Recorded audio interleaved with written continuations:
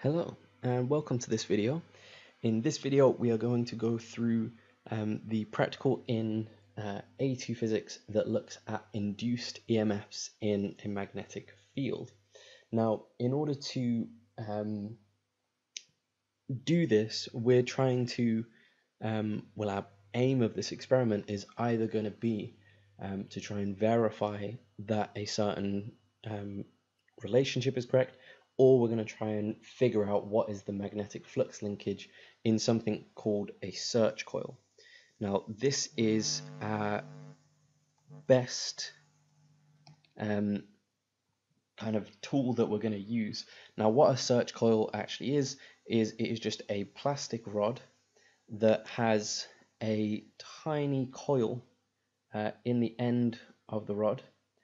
Okay, and this tiny coil we're going to place inside a magnetic field, and if we place this coil inside a magnetic field, we're going to induce an EMF inside the search coil, so it allows an EMF to be induced. So EMF is induced, and this is going to have a wire connected all the way down it that is then going to allow us to connect this to an oscilloscope so that we can measure the magnitude of that induced EMF, since we obviously know that it is going to be alternating. So what we first have to do is come up with some way for us to be able to induce an EMF, which means we have to start off with some changing magnetic field. Now the way we're going to do that is we will have a circuit set up. So we want to set up a circuit, and the circuit needs to have an alternating power supply, which we usually write with this kind of symbol. Now we're going to have an ammeter in here. Now the ammeter isn't really important. This is going to be an analog ammeter, and the reason I say this isn't important is because really we know that this is going to constantly change. Our whole point of this is we're trying to maintain a constant magnetic flux density, or a constantly changing magnetic flux density at the same rate. We don't want it to go too high all of a sudden and then drop too low, and then we want it to make sure that we have some sort of consistency with this magnetic flux density and the rate of it changing, since we obviously know from Faraday's law that it's the rate of change of the magnetic flux density that is going to induce this EMF. Now what we're going to say is we need some sort of coil or wire or solenoid that is going to actually produce this kind of magnetic field. So what we're going to have is going to be a coil, and in different schools you'll do different things. Some of you will take something that looks more like a slinky, and you will have something like this, and you will be able to place the probe inside the slinky. Some of you might have a huge coil with multiple wraps around the outside of it, and that will be your probe. Now I'm going to use this representation. I'm going to say that this is a coil that's kind of wrapped around some sort of plastic, I don't know, spherical or circular wheel type situation, and this is then going to be able to produce that alternating magnetic field, which then means I am going to place the coil in the center, or the search coil. I'm going to place the search coil in the center of this, and this is then going to be connected to an oscilloscope, and the scope is going to read the some sort of sinusoidal curve, right? Because this is how these scopes work. I'm going to read some sort of trace based on the EMF that's induced here. I know it's going to be alternating, so this is what I'm going to observe. Now the key now is, how do we actually know what we should be measuring? How do we make sure that we're trying to either measure the flux linkage or the maximum EMF, or whatever we're trying to measure? Now what we know from, if I were to just rotate this around in this thing, so therefore basically changing whatever this angle is, which we're going to call theta, I know that that's going to induce a different EMF based on the fact that a spinning coil will have BAN omega times sine of omega t, but I'm now going to replace this with a theta because I know it's going to have a sine theta kind of relationship. Now, what this means is therefore that actually I only really want to prove, if I want to calculate the magnetic flux linkage, I only really have to measure the EMF and the angle. So I'm proving that the EMF is proportional to sine of theta, which is how I'm going to approach this now. So that means I need to take measurements of the maximum EMF measured on this oscilloscope and the angle, which means I'm going to need a protractor set up. I'm going to start off at some fixed zero. So I start at some theta equals 0, and I measure the epsilon naught, which is the peak EMF that's produced on this oscilloscope. Now there's a little kind of life hack that we use quite often.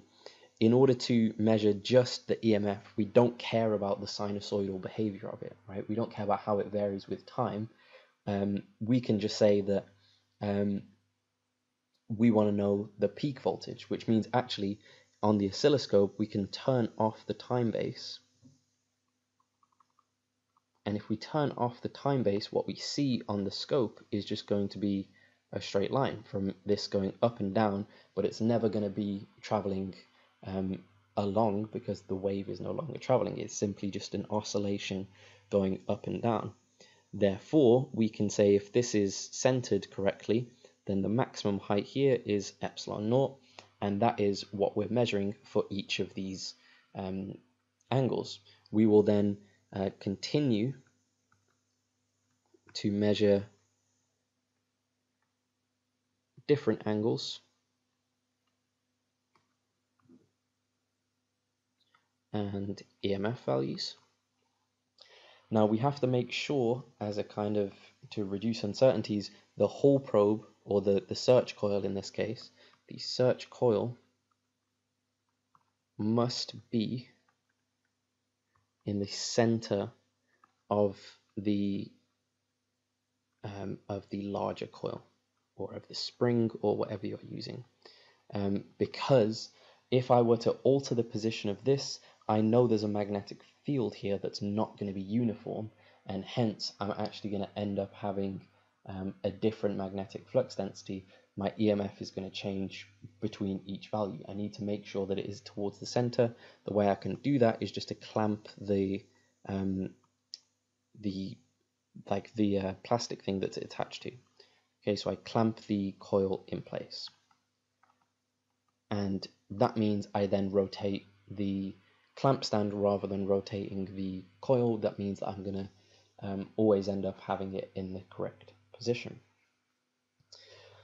And what I can get from this are a series of results for the EMF of each of these, along with the EMF measured in volts. From this, I can get the angle theta in, let's go with degrees, radians, really up to you. I can then calculate what sine of theta is, which is just going to be a number, and then this is going to give me the graph, since what I'm trying to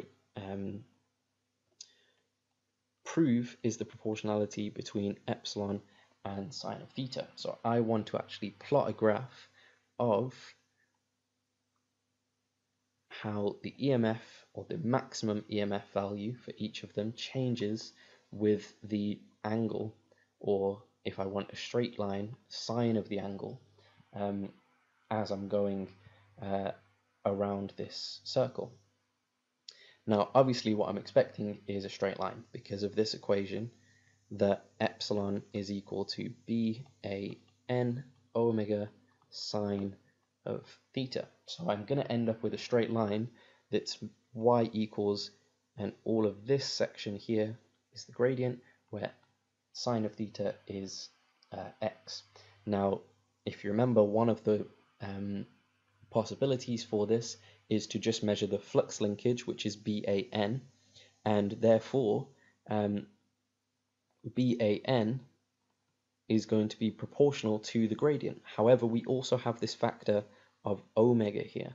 Okay, now this factor of omega we can calculate because of this oscilloscope reading. We can actually read the frequency of these oscillations on the oscilloscope and hence figure out what omega is from reading the time period, then using that to calculate the frequency, then saying that omega is 2 pi times the frequency. I can get omega.